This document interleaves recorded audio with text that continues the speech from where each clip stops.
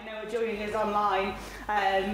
Magical new world of hybrid events, which is doubly useful on a day when there's both train and bus strikes. So well done to everyone who managed to get yourself here into the building. You are very welcome. Like I say, my name is Rio. I work here at the Playhouse supporting our new work and our artist development. And I'm really excited to be partnering with Disability Arts Online to support this artist, Letty. I'm going to do the boring bit, the housekeeping, and then I'm going to hand you over to Colin. We've got about an hour together today, sort of in the structured bit. There's going to be about a 20-minute reading from the book, which Letty will tell you all about. Then we've got a Q&A session. We're also going to be taking questions through the magic of the online system, which I don't pretend to understand, but I believe in completely. And then around 8 o'clock, we'll wrap up. There will be time then if you want to get your book signed. You can buy it over here. We take cash and card. It's all going straight back to Letty. No, that's a lie. If you pay on card, we take a 2% card commission, and if you pay cash, it all goes to Letty. So I'll leave that information with you.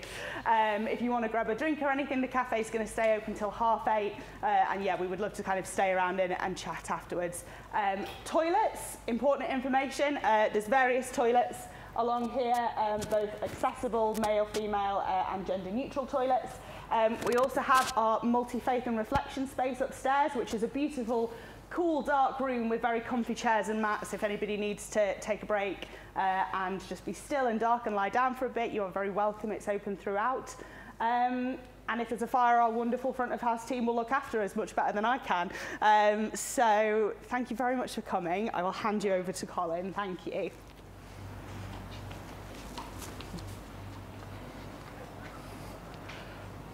Good evening and welcome everybody. I'm Colin Hambrook. I'm the founding editor of Disability Arts Online, and it's a real joy to be here in the Leeds Playhouse. A small joy in life, as Letty will attest to the small joys in life in her book of hours, and really delighted to be introducing Letty.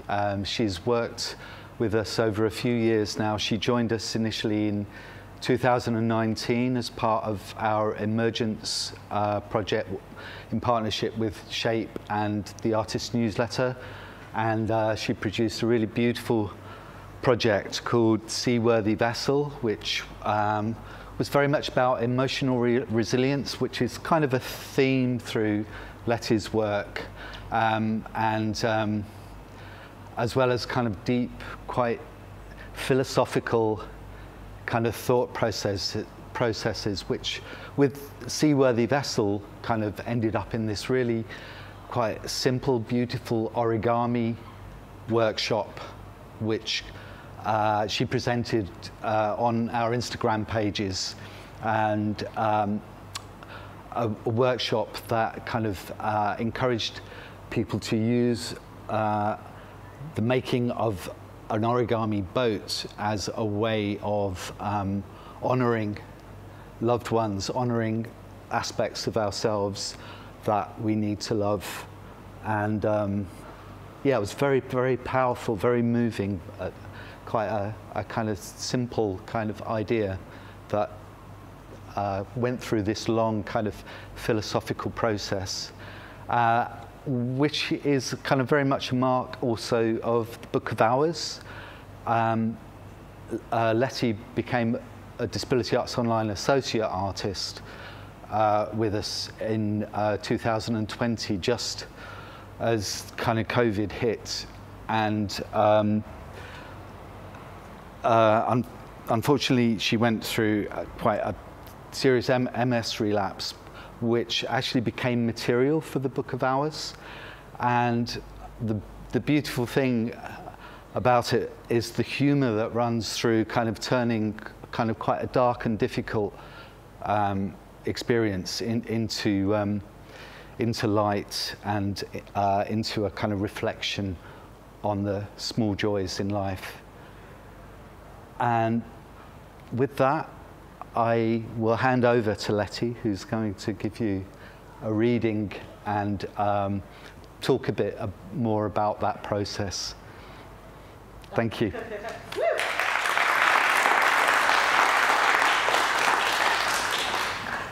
Hello, everyone. For anyone that doesn't know me, I'm Letty. As Colin said, I've been the associate artist with Disability Arts Online for 2 years now. No previous experience has really prepared me for how weird it would feel to sit here in silence while people praise me. It's very, very unusual, but not unpleasant. So I'm just going to talk a bit tonight about my new project, Book of Hours. I thought I'd explain a little bit how the project started and the place I was in when I started work on the project, and then I'm going to do some readings from the book and just tell you a bit more about how the project progressed. So as Colin said, in 2019, I received an emergence bursary from Disability Arts, Shape Arts, and AN, the artist newsletter. Doing well to remember that still. And it was kind of the first large-ish piece of art funding that I'd received in my career.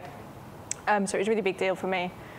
And I developed a project called Seaworthy Vessel, which was exploring the link between my great-granddad, who'd been injured in the Second World War in the Merchant Navy, and an MS relapse that I'd had that had affected my hands.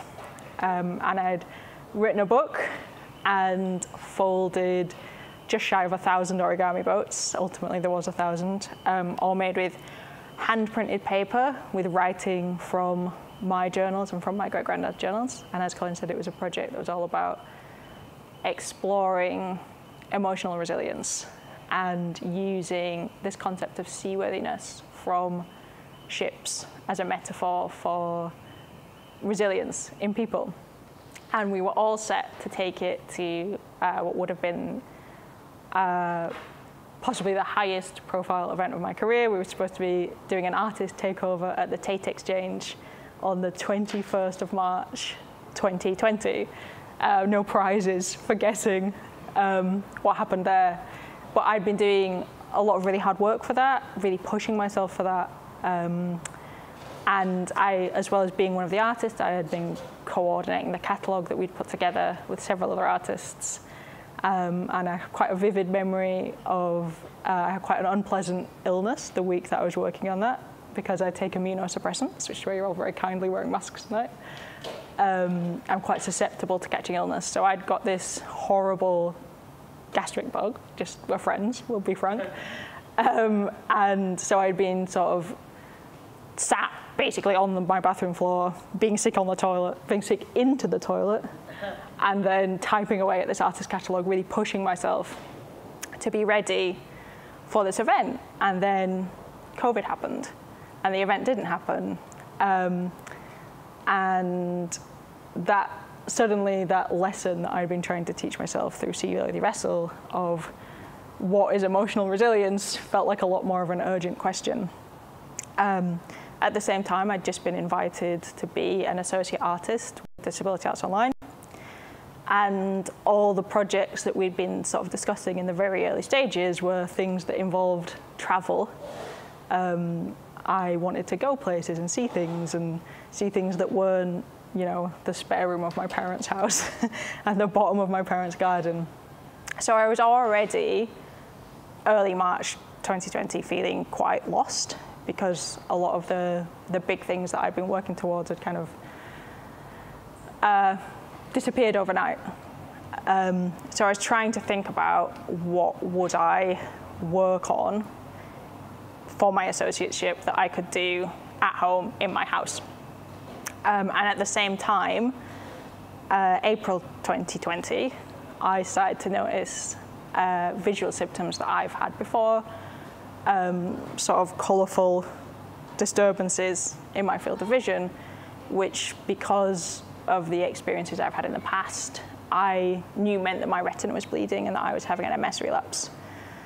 And obviously, it was a very chaotic time. All the stuff that you would normally do when you started experiencing those symptoms, ring the hospital, get a photograph taken of my retina, have an MRI scan, potentially have some emergency medication, none of that was available to me. And I was very sensitive to light. I couldn't, when it was sort of at the peak of the symptoms, I couldn't have the curtains open, I couldn't look at a screen. So I was sort of, and I was sleeping about 15, 20 hours a day because MS causes exhaustion as well. So I was spending a lot of time in that very stressful time of the first lockdown on my own in a room with the curtains shut. And I had this one particular afternoon where I was finding it really hard just to, I think the thing that's hard when you're sick like that is sort of seeing to another moment. So seeing past that moment of pain, of suffering, and thinking, you know, tomorrow maybe I'll be able to go outside and have an ice cream, wherever it might be. I was really, I guess, feeling quite claustrophobic and feeling like just stuck in bed, and I wasn't sure whether it was night or day, and I was sort of thinking, I need something to think about that isn't, ow, my eye hurts. Like, I need another thought. And I have a lot of audiobooks and podcasts that I listen to in that type of situation, but they just weren't working for me. I kind of listened to all my Jane Austen audiobooks, and I couldn't concentrate on them, and I couldn't look at my phone to kind of download something else. So it was this real moment of crisis. And that's when I remembered about this whole idea came together. So I remembered about going on family holidays to Northumbria, which I went on with my family a lot as a kid, and going to visit Holy Island, Lindisfarne, and just that being a place where I was really happy.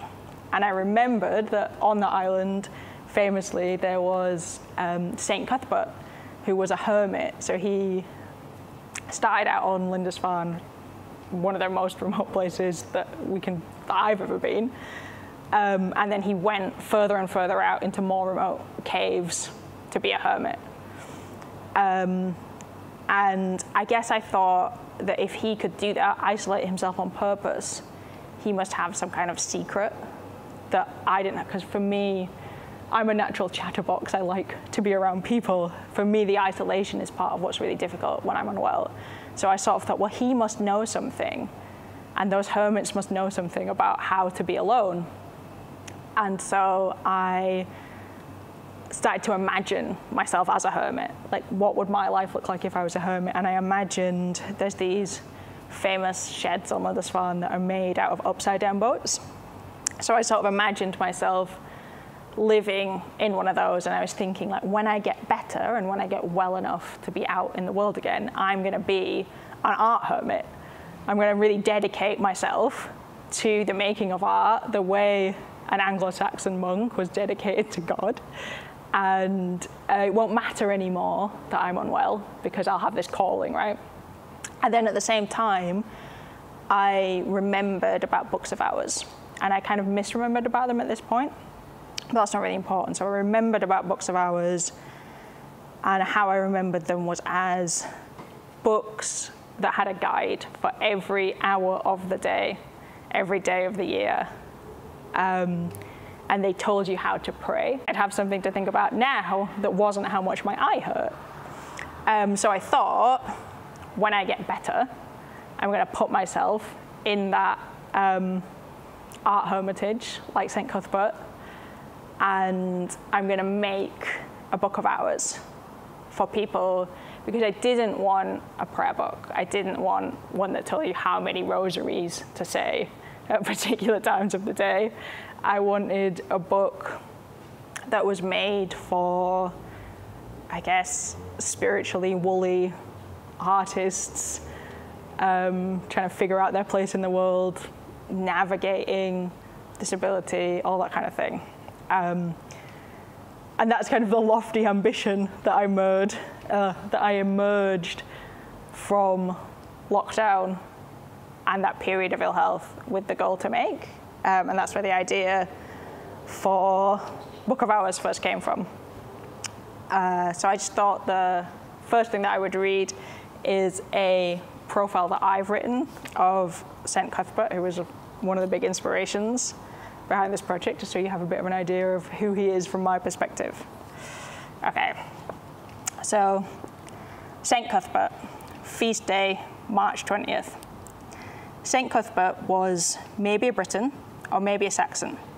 He could have been a shepherd or a soldier who fought the Mercians, or both. We know he had a vision that told him to go to Lindisfarne. We know that he was a famous hermit in his lifetime, and even more famous after his death. The oldest book in Britain is Cuthbert's Bible. It says, Cuthbert's book that fell into the sea on the opening page. He named his horse Comrade and shared all his meals with it.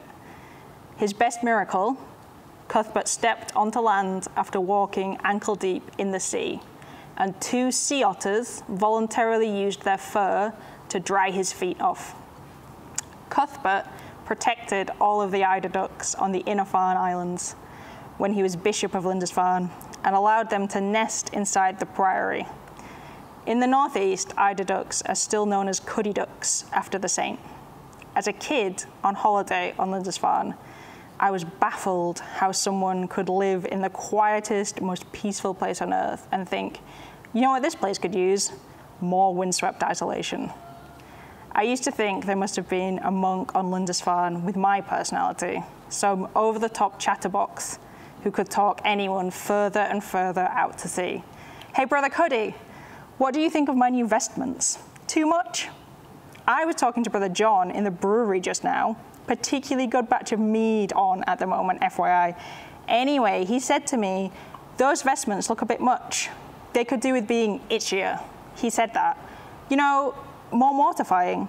And I said, listen, buddy, some of us know how to itch in style.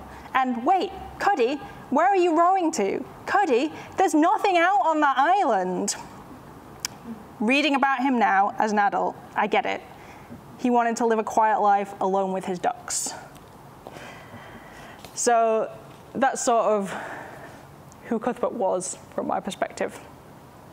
And so from that point, I spent the next 2 years finding out more and more about him. This is what I've learned. I think when I started the project, I was thinking about Cuthbert as something more than human. I think I thought that these Anglo-Saxon monks had like this discipline and access to this level of faith that if I had access to, it would allow me to transcend my suffering. And what I've learned over the last 2 years is that they were just normal people. And that was really interesting for me.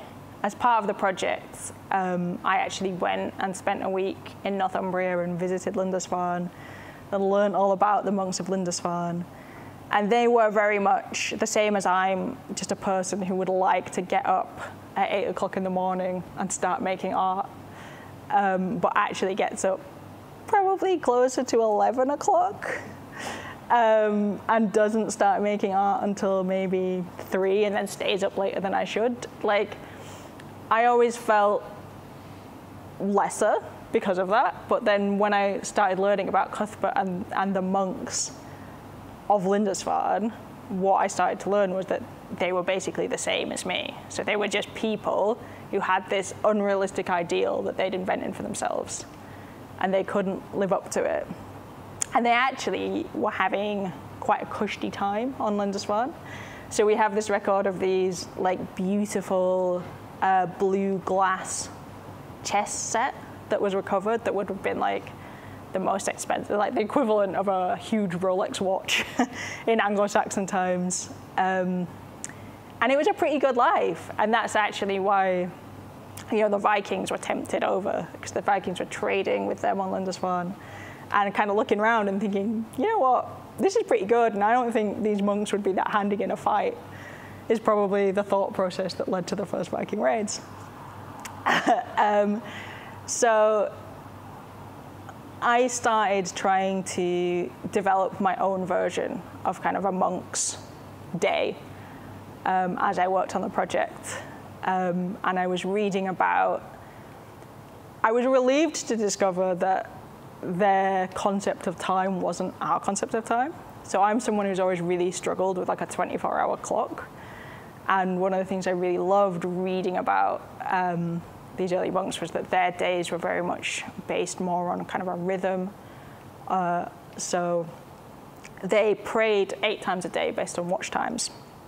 And when you translate those watch times, they have like really great titles. So the one that really stood out for me was the first watch of the day translates to being at first bird song. So I started trying to figure out my own watch times to kind of create my own rhythm throughout the day as I worked on this project. And I started trying to figure out what the equivalent in my life would be.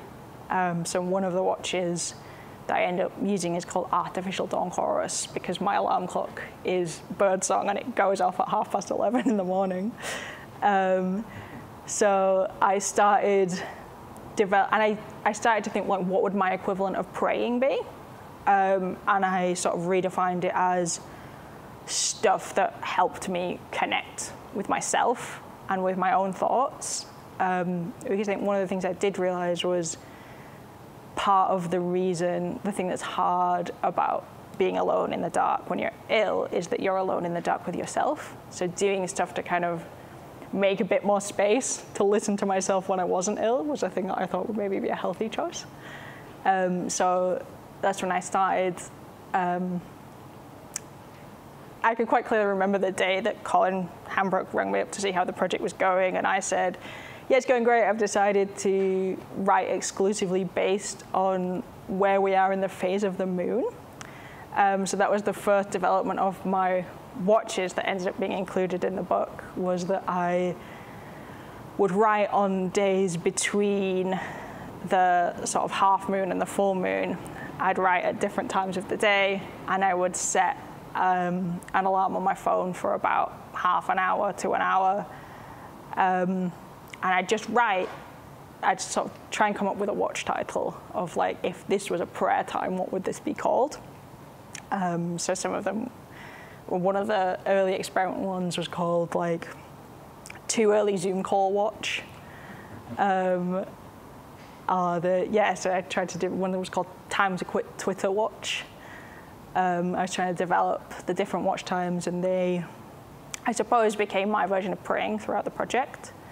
So the watch times, the watches that I've included in the book, I was just trying to include, I guess, journal entries really is what they are, to try and give a flavor of what it was like through that period of 2020 to 2022 from my perspective as somebody with a chronic illness. So I thought I'd read one of the watches now. I put Post-it notes in so I can find the page, but I'm still not that fast.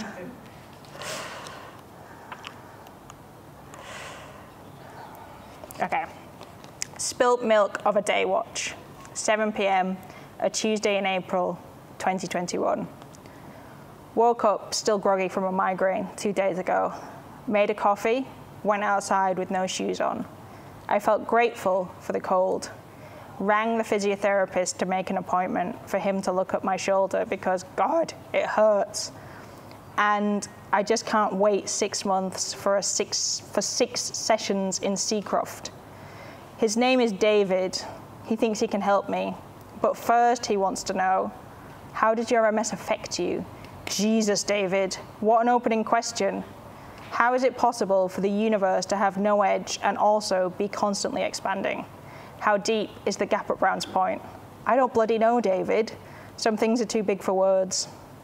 Later on, fatigue rolling in like a sea fret, I tried to claw back some victories from this spilt milk of a day. The bees have made a triumphant return to my lavender bush, and this is cause for hope. I rearrange all the furniture in my living room, decide I liked it better how it was, and put it back. I submit a poem for publication for the first time, and remember that tomorrow a film of mine is being screened, and tickets sold out before I could buy one. I have a little cry because my favorite takeaway place has stopped delivering to my house. But then I track it down on another website. That's the secret in this life. sometimes you just have to find another way around. So I think what's starting to emerge in that watch is what became kind of the theme. There's two things. So one is I make reference to this idea, the gap at Brown's Point. I've written an essay about that in the first half of the book. So the gap at Brown's Point is a crack between, sorry, my words are going a bit slurred. A gap between two tectonic plates in Cullercoats by Newcastle. And it's a place that I know about because when I visit my brother, my little niece likes to read that particular information sign that explains where it is. So I've got the information about it quite well memorized. But I think so it's a gap between two tectonic plates and no one knows how deep it is. It's called the gap at Brown's Point. But I think that's an example of a phenomena when you're chronically ill, which is that you end up making meaning from the things that you have when you're alone in that room. So for me, the gap at Brown's Point became a metaphor for the sort of deep place with no distractions that you go to when you're sick and alone. And I think for me, I guess what I started thinking about was how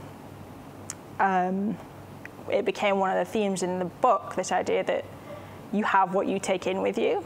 So the problems that come up, the painful things when you're sick, are the things that you take in with you. You know, the knowledge of your degenerative illness, the knowledge that you're in a pandemic, but also for me, like the fact that when I was 12, someone I was at school with said I say the word worry weird, and I'm still not quite over it. And that feels very stressful when you're alone in the dark for a long period of time. So that's all the stuff that I thought of as being down in the gap of Brown's Point. And so I've kind of shoved it all down there. And then when I'm alone in the darkness, it comes back out and pollutes the rest of the water.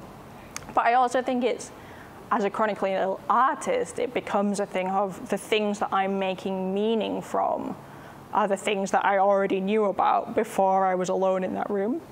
So why did I think about St. Cuthbert and not, I don't know, like a Zen Buddhist or an influential rabbi or something? Well, because I grew up Catholic and I went on family holiday to Lindisfarne. Those were the things I knew about. And then I kind of call in the book the place you go to in your head when you're alone for a long period of time with a sickness, the illness place.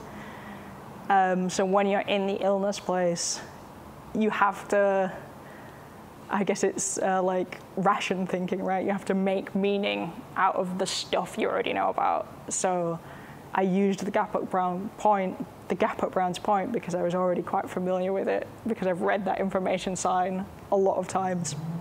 But then the other thing that I think starts to come out in this watch is this idea of savoring small joys, which for me is the kind of antidote to the illness place or to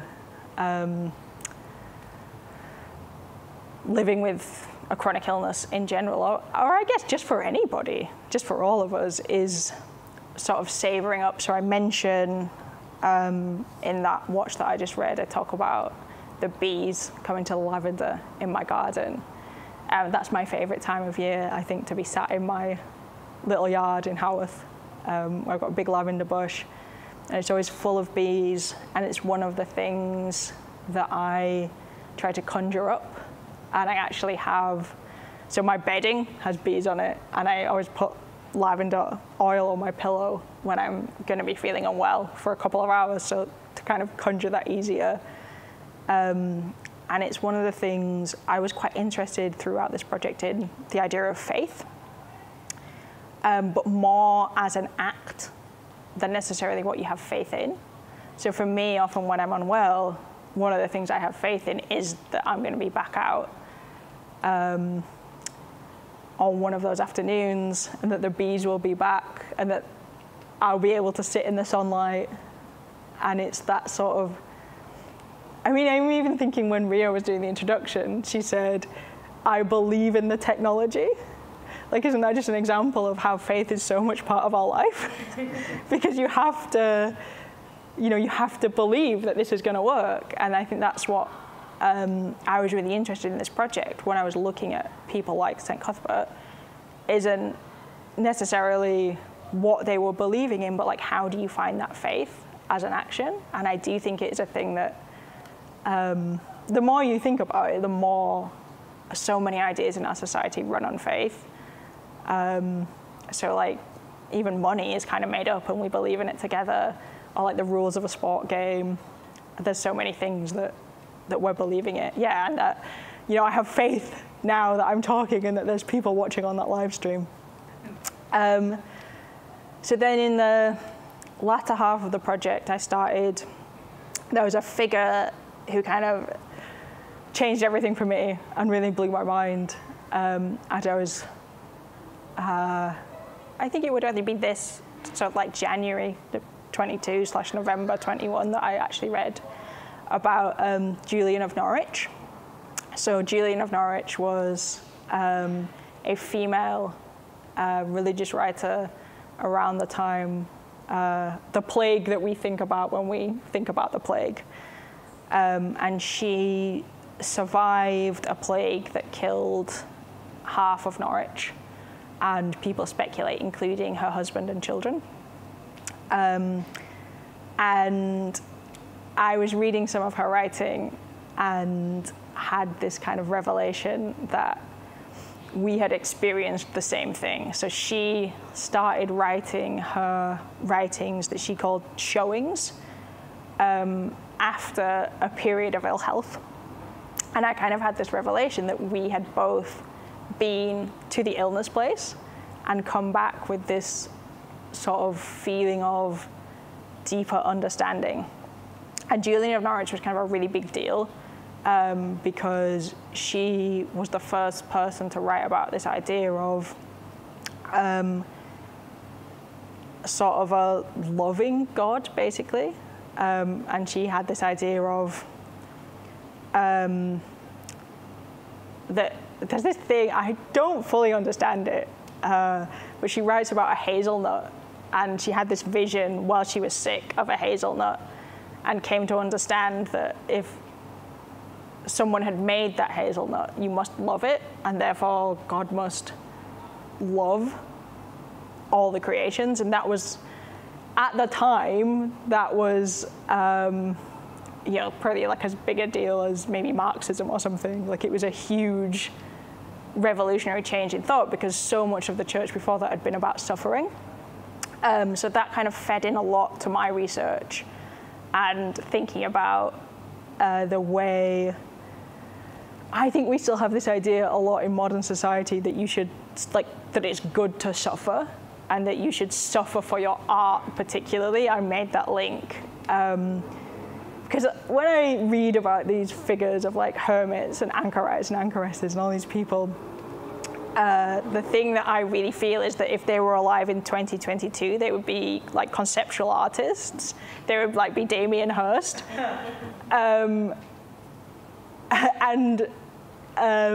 write about that in the book, and some artists who've done really extreme things, like one artist, the name is in the book, so that's a reason to read it, who spent 3 days licking the wall of an art gallery until he was painting the wall with his blood, or an artist who destroyed everything that they owned in the name of an art project. Or I was thinking of Tracy Emin, spent 3 weeks naked in an art gallery early in her career, which is a very modern hermit thing to do. But it really made me think that that's an idea that I've kind of internalized, that I should be suffering for my art, and that kind of figuring that out, the idea that, maybe you can just have like a nice nap in the name of your art instead of thinking back to like that for before getting ready for that Tate event that I mentioned at the Tate Exchange, how much I was pushing myself and how much I was working through illness, and kind of thinking of that as, I guess, adding to the project in a way of like going for your suffering and then that making it better. So that's when I really started thinking about this idea of not suffering for your art, but having joy for your art instead. And I started looking into the idea that I mentioned earlier of if what changes the illness place is the thing that you take in with you, can I have an effort while I'm out here in the world and not in the illness place to kind of save up nice stuff and nice memories to take back in with me. And at the same time, I started noticing flowers that were growing in kind of abandoned stretches of land all the time. And once you start noticing that, you really start noticing it a lot more. And that's kind of what led to the last poem that I'm going to read and finish on, which is the final poem in the book. And it's called, find the page again.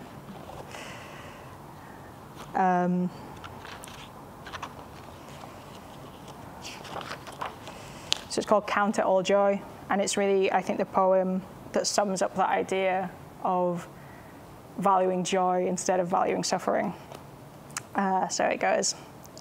Count it all joy. My neighbour's cat hitting the doormat with his eclectic plunder. A bag of chips from the fish shop. A book of farm food vouchers. A single glove. My grandma cutting the buttons off her blouse, stashing them in an old sweet tin in the loft alongside 20 suitcases of assorted fabric she brought home when she worked on the market. You never know what might come in for something. I'm saving up tiny joys the way a bear fattens up for the coming winter. A patchwork quilt of ordinary leftover happiness to keep me warm through the darkest part of the night. Thank you.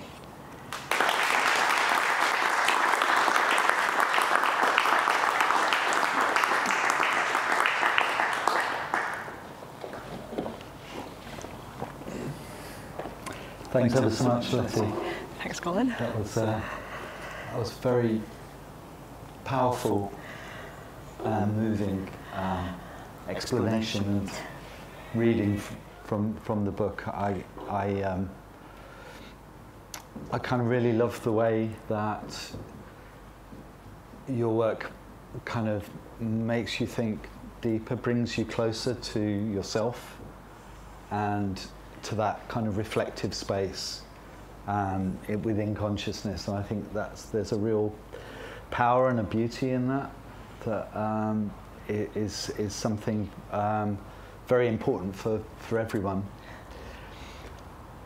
I'm going to say a thank you to our audience and to everyone online, and we're going to go into a question and answer session.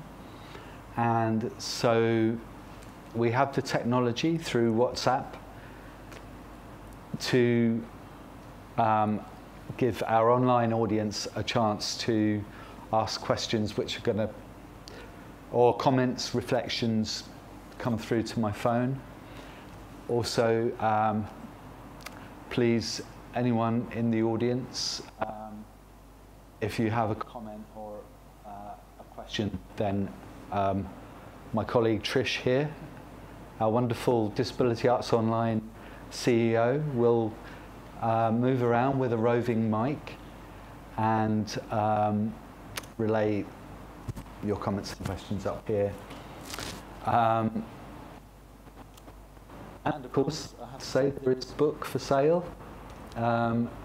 It will be available on the other side of the room at the end of the Q&A session. It's also available through the online bookshop that Letty has set up. And of course, the Book of Hours, the book, is part of a bigger project, which Letty is also working with Dada in Liverpool and the Attenborough Arts Centre in Leicester to present Anchorage, which is Letty's own version of Tracy Emin's tent, which, unlike a tent full of everyone that the artist has shared a bed with. It's a tent that is has a bed, but is filled with reflections on the illness place. But it's also very much about humour. It's about northern humour, and that is the kind of key to the Book of Hours. Really, is that there is this humour that runs through it.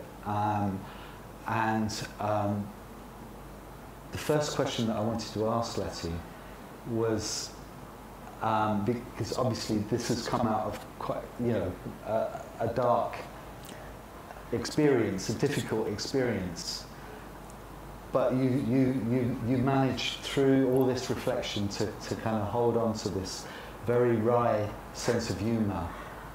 And I wanted to ask what that means to you. How you're grappling with the idea of suffering, but you're able to carry on laughing at the ridiculousness of it or whatever. Yeah, I mean, I suppose to a large extent that's just my personality. I think that's the thing that's quite interesting a lot when the way I see MS talked about is that it's always this, I call it the sad piano music, because you always, whenever MS is mentioned in the media, on the radio, on the television, there's always this sad piano music playing in the background. And I'm just not really a very sad piano music kind of person. And I think that's what we talk about in the disability arts, right? Is that getting diagnosed with MS didn't change who I am. And I think I am the kind of person who can't resist making a joke in any situation. I'm interested that you said northern humour. I suppose I would think of it as quite a specific kind of West Yorkshire flavour of humour. I think there's quite a different... actually, I was writing an article for Disability Arts Online. I spoke to my friend, fellow artist, Vertia Gerada, who's from Hull, and she talked about the big difference in culture between West Yorkshire and East Yorkshire, which maybe from Brighton is a mystery to you, but is that I think in West Yorkshire, everybody is always talking to each other, but more than that, always making a joke. I think about when I was doing my MA at Leeds College of Art, and I was back and forth on the train to Keighley quite a few times a week. And I know when you go down to London, it's not the done thing to talk on the train, not the done thing to talk on the tube, but definitely when you're on the train between Keighley and Leeds, it's not just that everybody's talking, it's that everybody's kind of doing a skit for the people around them. Everyone on the train is going to want to hear our best story. What is the funniest story from our shopping trip into Leeds that all the other passengers on the train clearly want to know about and are eavesdropping? It's for you now, the West Yorkshire Players performing a skit about a mix-up over some knickers in Marks and Spencer's at New Pudsey. So I think it's very much part of the culture here that everybody is always making a joke and everybody's always, I think in a good-natured way, taking the mick out of each other a little bit. And that is the personality that I have. I'm very in my family as well. It's people always say oh, you're so loud, you're so confident, and that you talk fast. But the reason I talk fast is because in my family, if you leave a pause of longer than maybe 10 seconds, someone else is going to jump in, and maybe they're going to get the funnier joke in that you were just about to say, which is obviously a travesty. So I think it's part of who I am, is that I am a person, but also a person who makes jokes, not just a person. But also I'm a person who uses humour as a coping mechanism. I remember when I was first diagnosed with MS, I got sent 3 sessions with the university counsellor. And in one of the sessions, she said to me, I feel like I think you try to use humour as a coping method. And I said, are you trying to say that I'm not funny? And she didn't laugh, which is obviously devastating. So like when I was in hospital being diagnosed with MS in Bath, where it's not like this at all, I was cracking jokes all the time. You know, they were putting me in the MRI and I was cracking jokes and they were looking at me like, what's going on? Whereas I think if that had been in Leeds, you know, there would have been a bit of banter, yeah. So I think it's just a reflection of who I am, is that I am a person who makes jokes. And I did try for a long time to not put that in my work, but I just can't not. I liked the way that in the book you talk about when you had the relapse and your leg becoming dodgy, and you turn that into a joke about the patron saint of legs. And it kind of sort of runs through. Yeah, it's funny because it's not really a joke so much as I actually did ask my friend in the hospital if she could go home and Google who the patron saint of legs was, because I think I grew up in that school of Catholicism where it's like not that strict, but still would feel better just to know who, if it came to it, who I would need to pray to.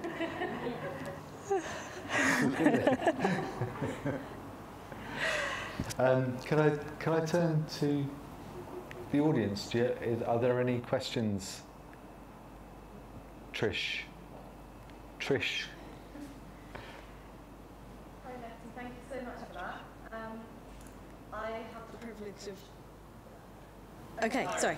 I had the privilege of having a look at the book beforehand today, and it's a really wonderful object, and I really loved the images you used in it, and I was intrigued to see the dates were kind of that are related to the images kind of predate the beginning of the project, and I wondered if you could tell me about the selection of those images and the objects and what they mean to you. Yeah, sure. So I always, when I'm working on a project that's text and image, I always do the images last. So I'd kind of been, uncharacteristically for me, that's a lie, quite close to the deadline, getting this ready. I was kind of thinking, what could I use? And I was editing the final section, which is about kind of joy. And I was thinking about also, I was referring throughout the project to, I had this book that my granddad had bought at a vintage book fair that was someone's personal book of hours from the 1860s. And throughout that book of hours, he had pressed flowers. And I kind of had this light bulb moment where I realized that pressing flowers is a way of preserving joy, which I felt like fit really well with the theme of what I was trying to bring throughout the book, which is this idea of preserving small joys. And then I just kind of started thinking, what are other ways of preserving joys? And like, I started thinking about the weird stuff that I've picked up on beaches of maybe 10 or 11 and saved for years and have these stories about. And I was thinking like these objects are ways of saving joy. So there is kind of a range throughout the book. Some are pressed flowers and then objects that I've found on beaches, which range from like sea glass. There's this rock that I call Ghost Rock that I found with my brother on Lindisfarne. And I kept because to me it looks like a sort of drawing of a cartoon ghost. I've just had it on my bookshelf for like maybe 10 years now. And then there's also, there's this, it's like a lobster claw and a plastic goat, which I found on the beach in Bamborough with the goat inside the lobster claw, which in 2010. So it's just like this selection of objects that I kind of realized I was keeping to keep that memory alive as a way of saving joy. And it was amazing actually that I sort of had that idea of, oh, I could use stuff that was preserving joy, and then looked around, I was like, oh, what am I gonna use? And looked around my studio and I was like, oh, there's about 500 things here. Because I guess I've inherited my grandma's hoarder tendency to just like hang on to stuff. So that's what the images are throughout the book. And then there's just one page where there's sort of a frilly mask card, which is actually one of the things that was in that original book of hours that I kind of referred throughout the book. Great, thank you. Oh, we have a question here. Thank you, Letty. That was really interesting to listen to, and just how honest and open you've been about that whole process. I'm curious, not just about the book, but when did you decide or realise that you wanted to pursue an artistic career? That's a really interesting question. Thank you, Anna.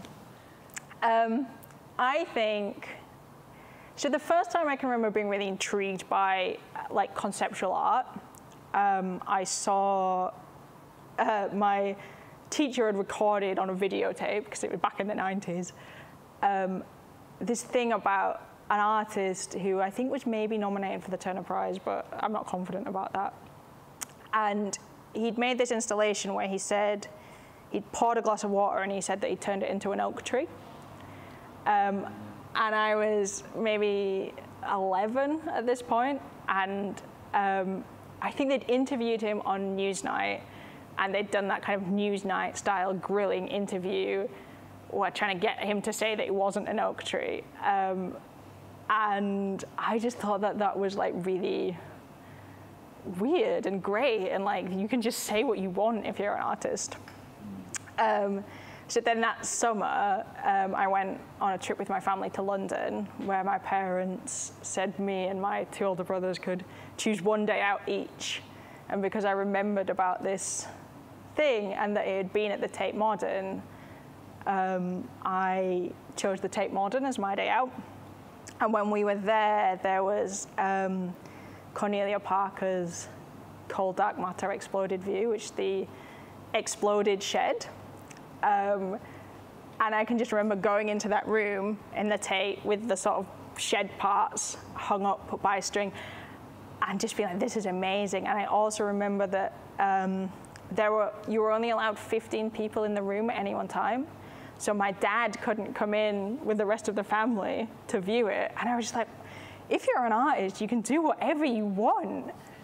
And I just thought that seemed like the best thing to be.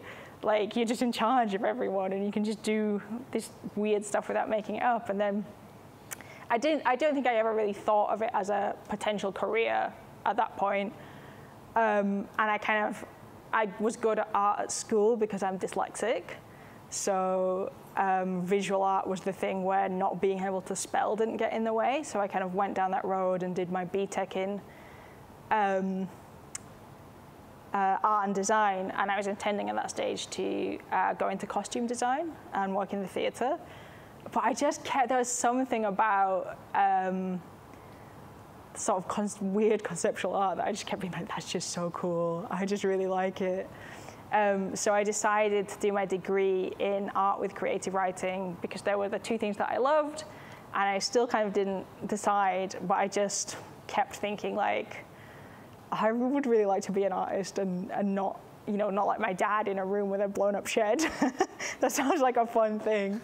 And I sort of started learning about art theory and just thinking it was really interesting, and like it just worked with my brain that I was just really like reading The Death of the Author and The Personal as Political, and I was just like, yes, this is my stuff. And I think really then it was kind of once I was diagnosed with MS, because I was diagnosed with MS about 6 months before I graduated uni. And I knew that I wanted to be an artist, but I sort of thought, well, I'll have to have some sensible other career. And then once I was diagnosed with MS, I was like, well, if I've got MS, I might as well be an artist and do the thing that I actually want to do in my life.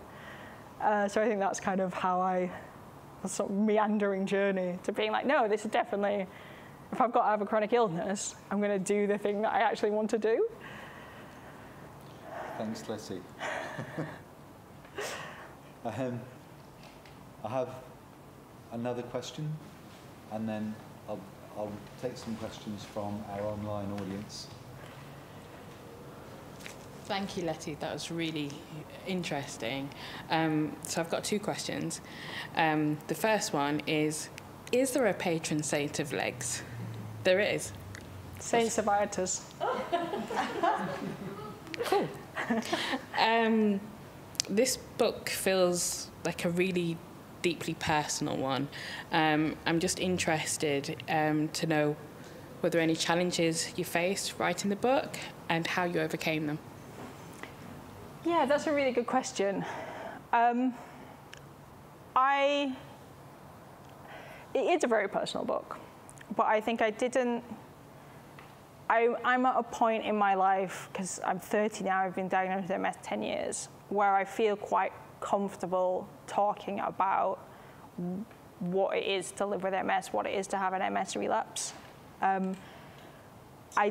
know there are a lot of artists who maybe talk about like relationships and their sex life and all that kind of stuff. That kind of personal writing is not something that I would feel comfortable doing, but talking about my illness is something, I guess in a way, I'd almost reached a point in my life where it felt like a relief to just be like, you know what, I'm going to do a writing project where I'm really honest about MS, because I think I'd spent quite a long time not being honest about the fact that it is hard and feeling like I needed to hide some of that, and some of that for personal reasons, but some of that of like, well, you'll never get work if people know, you know, how unreliable you are as an artist, all that kind of thing. So it did feel like a relief, but that's not to say that I didn't struggle writing the project, because I definitely did.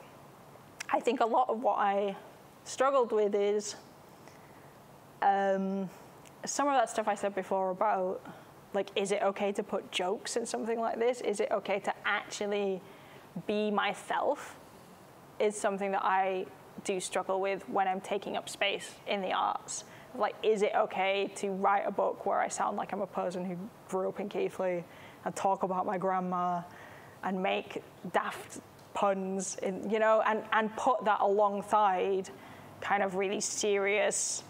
Also thinking, like, is it okay for me to kind of take that space for myself where I'm thinking like serious thoughts about the nature of reality and human existence, and like, am I allowed to do that? I always struggle with that. And I struggle, it's funny because I think this project ended up being an exploration of faith, and I think part of the reason it did that is because I've struggled with doubt a lot in my creative process. I find that I get horrible creative blocks sometimes, and that is all because of creative doubt. And I definitely, when I received the emergence bursary from Dow and it was my first piece of funding, rather than that being like, yay, I'm official, I made it, really triggered a feeling of like, oh bloody hell, I've scammed these people out of money and they're gonna figure it out. And I mean, I even remember like I got an email about the associateship and I didn't really know what to say back. I was like, so I replied, they said, would you be interested? And I replied and said, yes, please. And then it was COVID, so I didn't hear anything else for like 2-3 weeks. And I was at home like, well, that's it. I've screwed this up now. They're not gonna, I wrote the wrong thing in an email and I can't think of what else to say. And they're definitely like taking the associateship back because I don't know how to write emails. So that kind of doubt is definitely something that I struggle with, and that really came into my practice through starting to get funding in a weird way, because I felt like this has to actually be good now. And I think a lot of what I write about in the book is about this relationship between creativity and faith, and that you kind of have to have faith in yourself to make a creative piece of work. So I think the project was also kind of figuring out that and overcoming that of like, how do you get past that creative doubt? Thanks, Letty. Thanks. We're kind of drawing to a close a bit.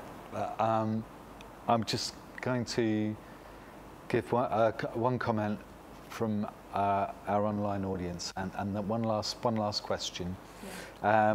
So Joanne Connolly says, I love how your sense of humour resonates through your work. I'm going to use the gap at Brown's Point as a metaphor, which that also resonated with me very strongly.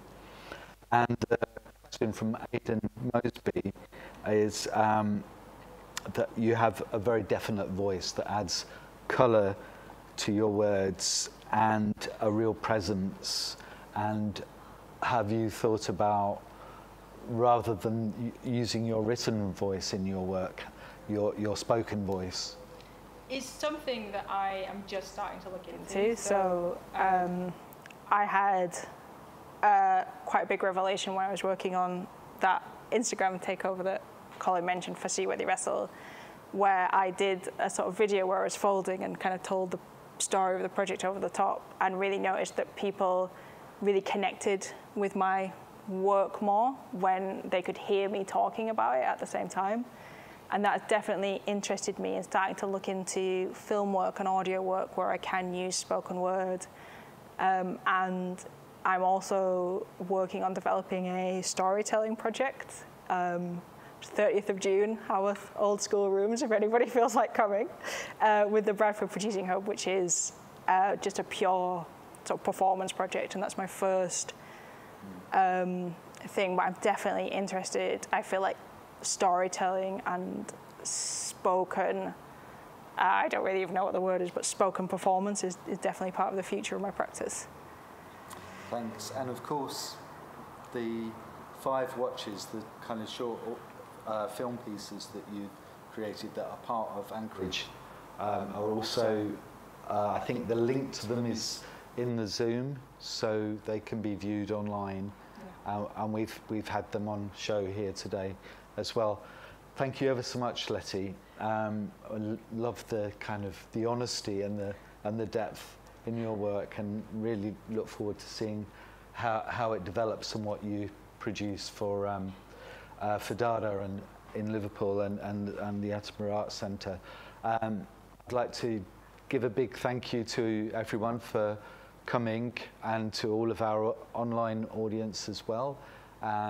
It's been a really interesting and great project to work with you on, and books will be on sale over there. I'd like to ask everyone to continue to kind of bear social distancing in mind, and wearing a mask, moving around. Thank you ever so much.